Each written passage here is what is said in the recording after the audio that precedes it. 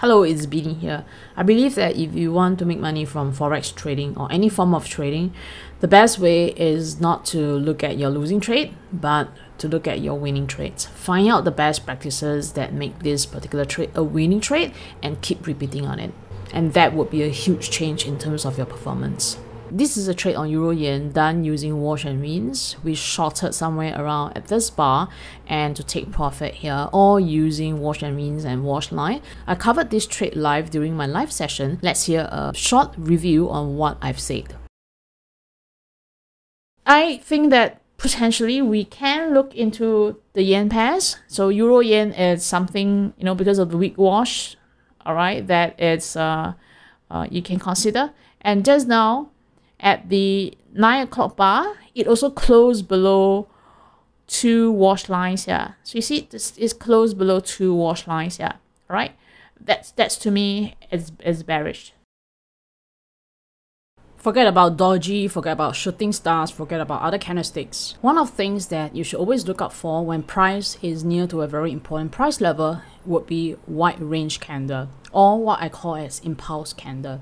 For example, on this chart here, there is a very strong resistance here. So this is the resistance. And what do you look out for? Yes, you look out for dojis. Dojis are like indecision candles, but that doesn't tell us a lot of things, because even when a doji happens, it doesn't really mean that price would move down in a huge tremendous manner. What really would move in a huge tremendous manner is when you see this wide range impulse candle, where these candles represent a wash behavior. This wash behavior means that price had been purposely pushed up, like this particular candle here. So this is what I term a wash bar, where price is near to a resistance level and price had been pushed up purposely to show this very bullish price reaction or behavior, but in fact it is just a time for them to unload to you at a high price. That means you are going to buy at a high price, while the big players, the professionals, are going to sell when they are unloading that high price to you. In fact, they are taking a counter position.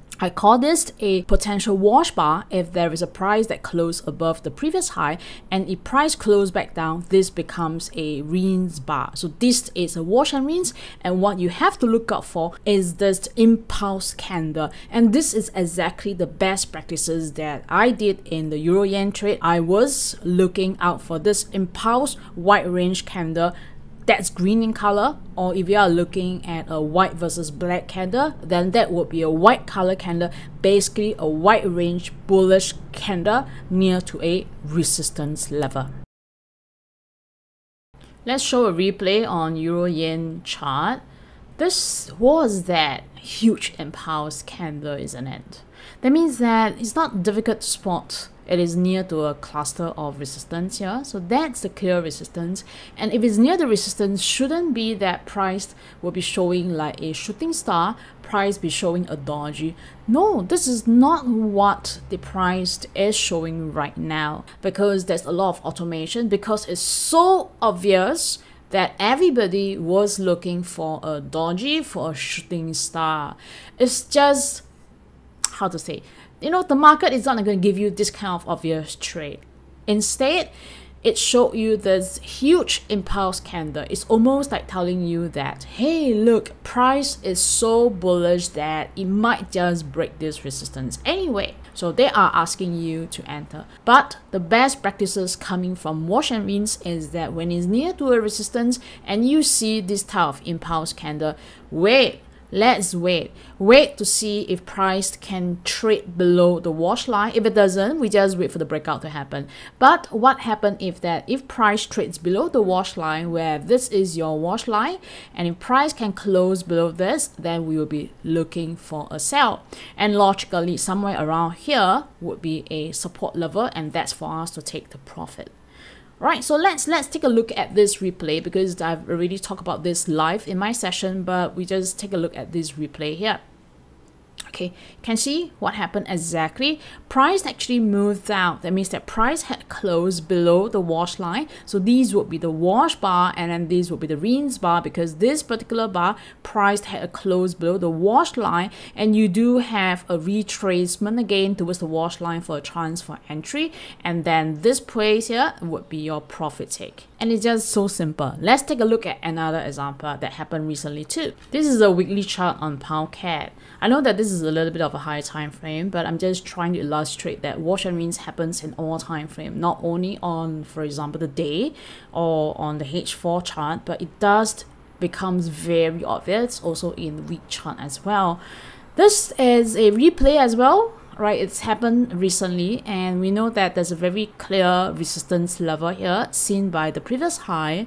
And guess what? Same thing as the weekly chart approached this resistance level, it showed a impulse wide range candle. It's the same thing, isn't it? We don't see dodgy, we don't see shooting stars, we see instead this like very bullish impulse wide range candle that suggests that it's almost going to break through this resistance.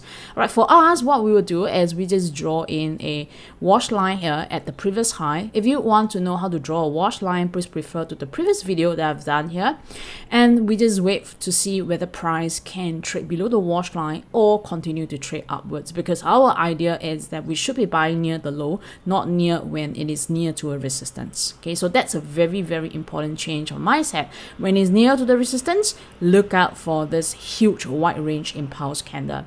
Here's the outcome of this trade.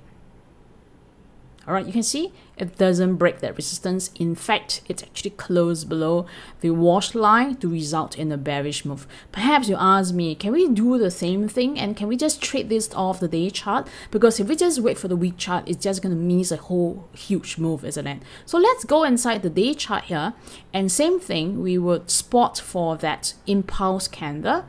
You can see that's the same resistance, and when it moved up, it had this huge impulse candle, isn't it? We're able to draw another different wash line, because this wash line would belongs to the day wash line, right? So this is what we call the week wash line. We just shifted up higher, and you see that there was a huge up where this is the impulse candle, which I call a wash bar, and when price cannot close above the resistance level, which is this as the resistance level, and then it's closed back down below the wash line here, so this becomes the rinse bar and a chance for us to go short.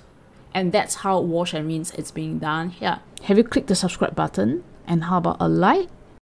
In this tutorial, not only I wanted to bring to your attention about the use of wash and rinse, but I just wanted to say one thing. When you have a winning trade, change the mindset, look into how you make this winning trade, and understand the best practices that you did. For example, for me, every time when price is near to a resistance, I look up for this huge bar of impulse wide range candle, draw in my wash line, and I just assume that a resistance is a resistance, a support is a support until it's broken. How about yours? And do share with me the steps that lead to your winning trade. I'll be very happy to hear from you. I come to the end of this tutorial, and if you like what I've shared, please remember to hit the subscribe and the like button, and to share it with your friends, because I think that this video might benefit a lot of people who are looking to succeed in trading.